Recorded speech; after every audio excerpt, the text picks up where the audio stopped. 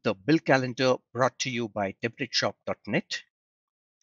It helps you stay on top of your due payments.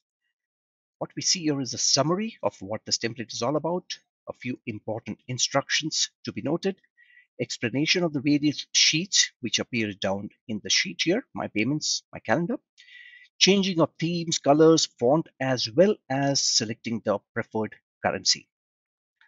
Let's look at my payments. Here you have a detailed table which provides all the information related to your personal bills, the due date for the bills, and the month.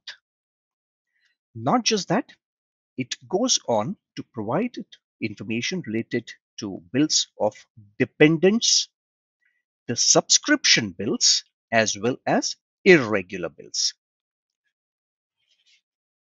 All the information from this sheet gets populated into my calendar just so that you don't miss out on a single bill.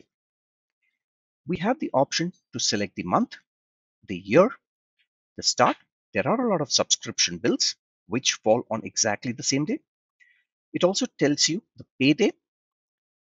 Here it talks about the description, the amount which has to be paid, as well as the due date.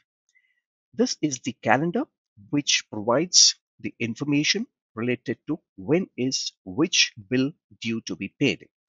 So let me just give you highlight the fifth.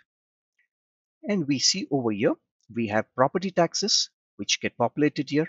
Property management fees get populated here. The renter's insurance, right? The